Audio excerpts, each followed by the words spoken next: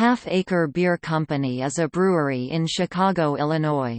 The company was founded by Gabriel Magliaro in 2006, with its office located in Chicago.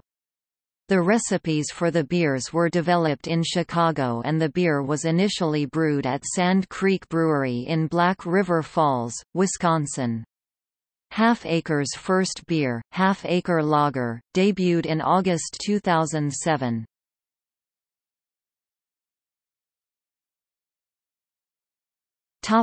History. In March 2009, Half Acre Beer began production in its own brewery on Lincoln Avenue in the North Center neighborhood of Chicago.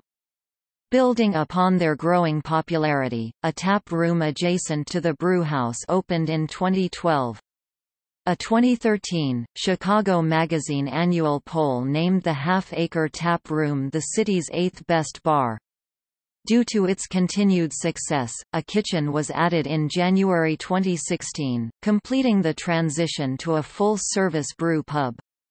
In 2015, the brewery expanded by opening a second, larger brewhouse on Balmoral Avenue, approximately a mile and a half from the Lincoln Avenue facility. Since 2007, the company has sponsored the local bicycle club Half Acre Cycling. To minimize waste from brewing, the company challenged engineering students from Northwestern University to find the best ways to reduce or reuse byproducts.